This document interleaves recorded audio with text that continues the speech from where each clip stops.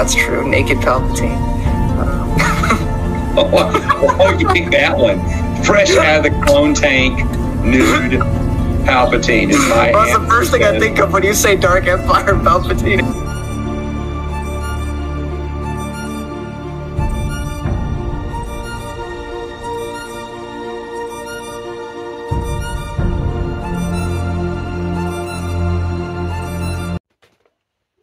Hello everybody. I need a weapon. Welcome. Even though this is a bit sooner than I do with most of my rereads, I am rereading Halo Cryptum by Greg Bear, which is the first book in the Forerunner trilogy and is the earliest novel set in the Halo timeline. I reviewed this like a year or two ago, and I just reviewed the entire trilogy in one sitting. But this time around, I'm trying to do it properly, so while this is a reread, I'm just going to count it as a review, because I'm reviewing just this book. I appreciate this book a lot more the second time through than I did the first time. A lot of things went over my head the first time. Like I said, this is a very dense book. This is very sci-fi, which I guess is funny to say, because, I mean, Halo's sci-fi, but, like, it's still, like, a video game franchise, right? It's still like the fun, the action, the shooting, the I don't know. This is a different breed. Okay, this feels like some heavy sci-fi with some deep lore building, and it feels more of a plot first, character second. There is some good character moments, especially from the Didact. And Born Stellar makes Eternal lasting. But outside of that, I don't feel characterization is super strong in this book. What this book excels in is the plot and the world building. So, without spoilers, I don't really have too many spoilers, I guess. I will say, before I officially start talking about the book itself, I would recommend, before you read this book, you can look them up on YouTube, or you can just wait to play them when you get to Halo 4, but the first 4 Halo terminals in Halo 4 that show the past, like with the Didact and the Librarian, that actually happens long before the events of Halo Cryptum. So to actually watch those 4 videos before reading Halo Cryptum, especially just so like you have an idea of what the Didact sounds like and the Librarian sounds like, so I think it's a good idea to watch those first. Also, in Halo Evolutions, we have a short story called Soma the Painter, and we don't have an author for this. It's kind of weird. Like, I looked around, there doesn't seem to be an author for this story. I mean, obviously there is, but there's nobody claiming to be the writer of it, so I don't know. It's a very simple story, though. There is this luxury resort planet that very wealthy Forerunners go to when they're, like, getting older and they just want to live the rest of their life in peace. It's this, like, ultimate vacation spot.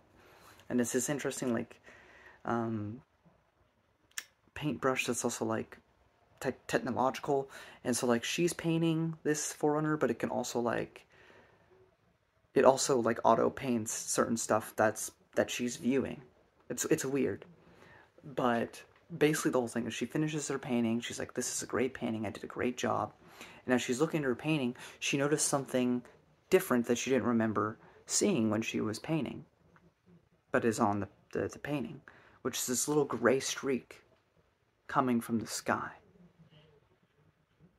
And that's kind of it. It's very eerie, it's very ominous. It's not much, but it is a little foreboding. And that's because it is, in fact, the Flood. They have arrived on this planet, and they're going to presumably kill everybody on it. We don't know what that's all about, because they're not around. It is a little bit weird, because this takes place before Cryptum, and the end of the story, the authorities say to contact the Didact, which, how are you going to do that if he's in a Cryptum right now? So that's a little weird. But outside of that, pretty decent little story. But Halo Cryptum.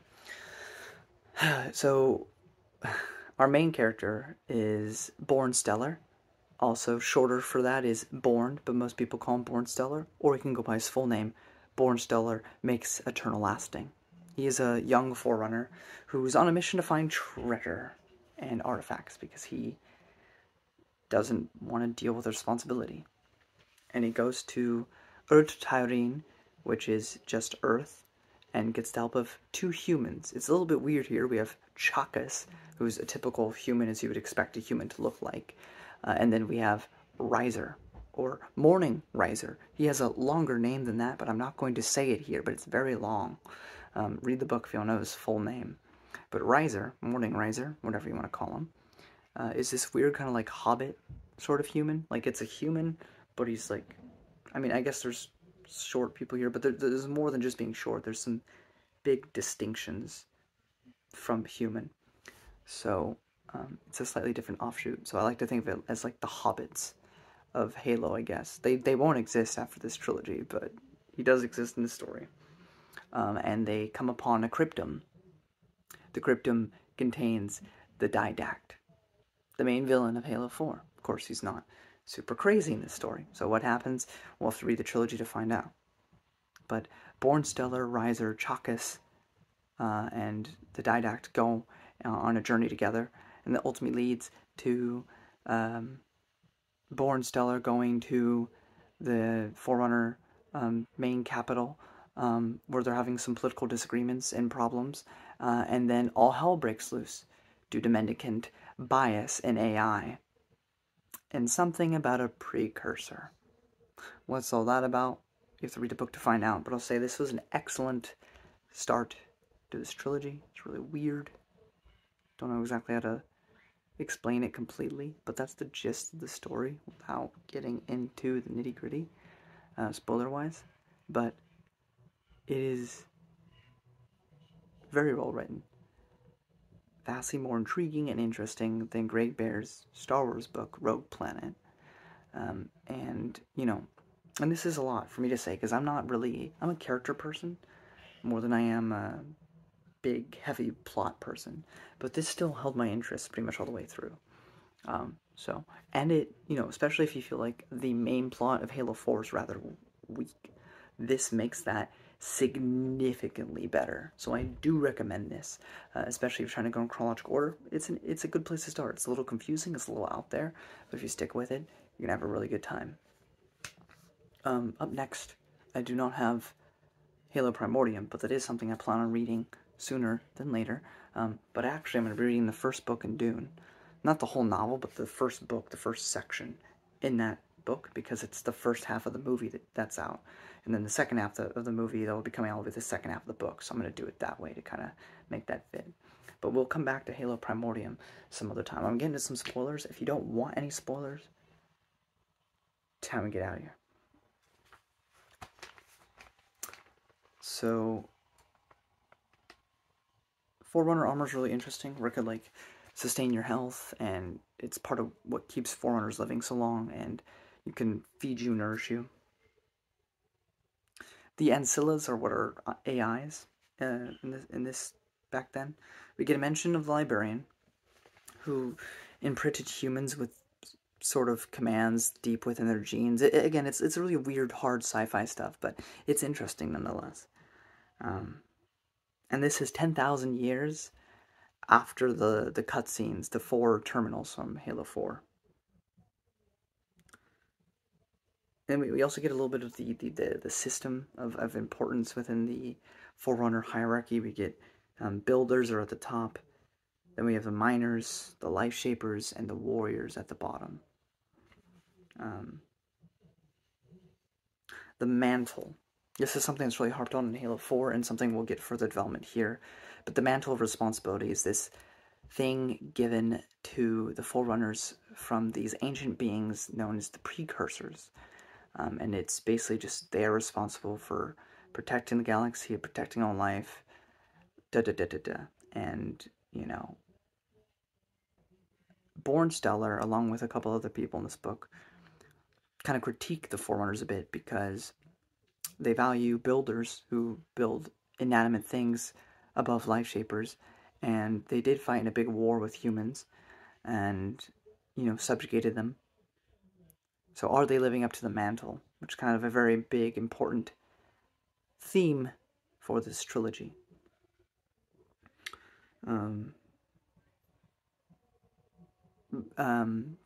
Bornsteller is about 1,200 years old, whereas his parents are around 6,000, so that's crazy.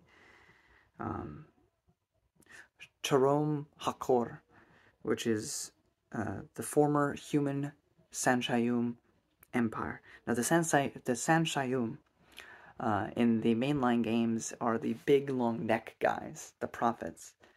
But they didn't always look like that. Apparently, they used to be extremely sexy and sensual, which is crazy. They also, when the humans were fighting the Forerunners, joined and made an alliance with the humans and were fighting the Forerunners. When it seemed like the Forerunners were going to win, the Sanshayum decided, hey, let's cut a deal with the Forerunners. We don't want to get killed. So they got a less harsh punishment than the humans did who fought to the last breath.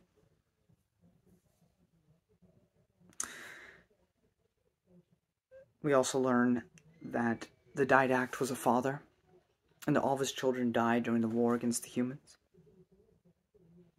We also get this very important plot that will be important heavily in the next book, which is the mysterious prisoner.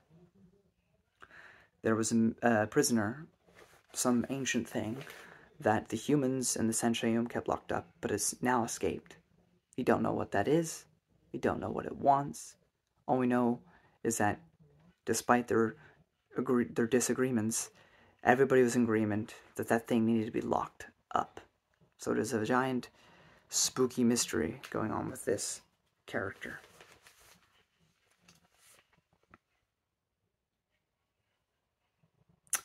Mutation. This is where the book also continues to get a little confusing, a little weird. So Bornsteller is a young human. Sorry, a young Forerunner in this book. And the Forerunners go through different mutations, like they kind of evolve and grow in different stages of their life. Kind of like Pokemon, I guess, or something. But the Didact needs assistance now. He knows that the end is coming, and he wants to prevent that. So he needs a more mature Bornsteller. He needs someone who's actually going to be able to help him more than Bornsteller can. So Bornsteller takes on these, not forced because he had to be willing, but these artificial mutations that give him the memories, the physique, the build of the Didact. So I'm just going to tell you now, the first book doesn't use these terms. The second and third book, I think, do. And especially the third book. But basically, Bornsteller makes Eternal Lasting, is Bornsteller, but he's also the Didact. Now, how does that make sense? Well, we have the Didact who we meet at the beginning of this book. He's the Didact, the original Didact. And then we have, by the end of this book and the rest of the books coming after this, we have the Isodidact, which is Bornsteller with all of the Didact's memories. Is that clear enough for you? Okay, so that's what we got going on here. We have Faber, who's a master builder. We actually saw him, I think, in the first or second terminal entry in Halo 4. But he's the one that's orchestrating, building all these rings. And Bornsteller's dad is helping him do this. There's 12 Halos, but one of them is missing. And yeah. So that's a big deal. It's interesting, like I said, it's not a very character-heavy story. It's very plot. But we do get to see a little bit of the difference from... It does feel like this kind of like grand odyssey, even though it's a pretty short story in the grand scheme. But, because we began the story of Bornsteller looking for adventure and came with all this responsibility and changing into something else entirely, something not even really Bornsteller anymore. In fact, his parents even comment on this, how he's not really their kid anymore. Like, he's just so different, which is interesting. And this is another really fascinating part of the book, where we learn about the mysterious ancient ship that came into the world and had some weird cargo of powder and vials and stuff. And so they tested it on animals. They figured out it was safe. It actually made their animals like prettier and stuff. So the Sanshayum especially started breeding their Feru with it and having them eat it and stuff. which, you know, were basically just like their dogs. And, you know, that was fine for like years and years and years, like going on 20 to 30, 40 to 50 years of nothing. Just like this is just dog food now. This is just what this is. But then mutations started happening, changes started occurring, and then, and the humans were doing the same thing. Some of the humans were even eating it. It was like a delicacy. And then infection, the flood began. I don't even know if this is exactly true. This is what people are asserting, speculating perhaps. But it's fascinating to think about because it literally says it comes from another galaxy. And it's like this ancient ship, even more ancient than the Forerunners. So maybe even the precursors. So where did this come from? I don't think anywhere in the Halo universe we still really have an explanation for that. Just one day the ship came into the stars with these vials of powder, and people were stupid and started eating it and stuff, and now we got the flood. We have Mendicant Bias, who we finally get introduced to, which is this AI that was meant to be in charge of all the Halo rings that the Eurodidact helped create, or at least was in control of. And Mendicant Bias is acting extremely weird. What's that all about? Again, we won't find out till later. But it was a really good part of the book, and Born Stellar / Isodidact, however you want to refer to him now, I had to be at court with all these, you know, Forerunners when all hell kind of breaks loose. And we end with a little quote that the Eurodidact heard when he had, in the past, talked to this precursor. And it was very chilling and ominous. And what's that all about? Again, can't really get into that without getting into Primordium and Silentium, which we'll get to eventually. But overall, it was a really fun package. It's gonna make you think a lot. You're gonna maybe have to reread some pages, but it is once you get through supernatural encounters in the Silmarillion, you know, you can get through anything. So going through this a second time through was not as difficult. And it's a fascinating and interesting read, especially if you're into Halo. But even if you're not, I think this is actually, I mean, it's not going to show you the vibe of the games at all. But if you want to just read a interesting sci-fi novel, this is actually, it's pretty good, even if you don't really care about Halo. So overall, big thumbs up from me. I know Marcel, my friend Marcel, and Liam will eventually be talking about these books on like a live stream or something. I don't know if I'll join them or anything for that. I might upload these before they do this or after, I don't know. But definitely be sure to subscribe to Marcel and Sea Spider. I'll leave a link in the description to their channels so you can be prepared for when they talk about that sometime, which will be fascinating to hear their perspective on this book. Until then, guys,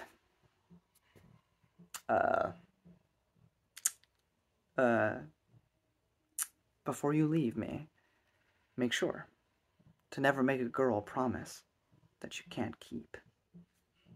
Till next time.